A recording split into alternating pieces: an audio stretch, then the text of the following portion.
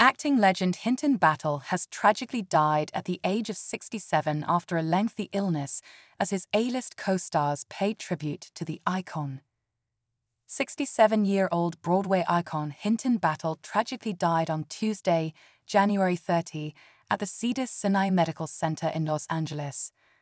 A representative for his family confirmed the devastating news following the actor's lengthy illness in a statement to The Hollywood Reporter, but declined to confirm Hinton's actual cause of death.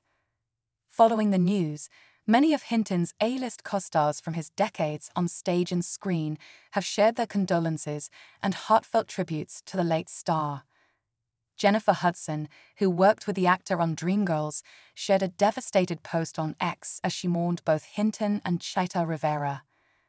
The 42-year-old wrote, "We lost two irreplaceable Broadway icons this week, Chita Rivera and Hinton Battle.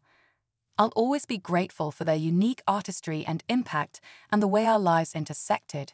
Rest well, legends."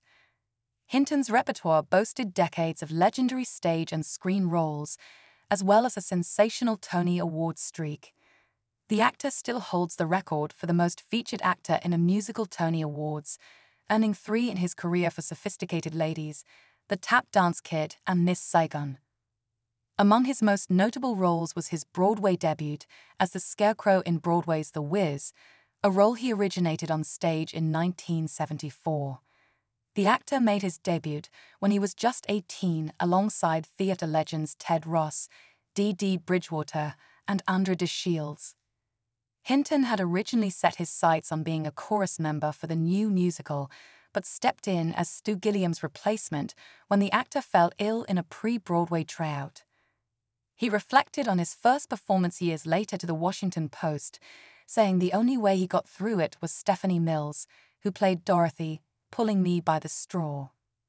Stephanie also made a bittersweet tribute to the star on social media, dubbing him "My Dear Scarecrow," as she wrote, "Words cannot express how I feel.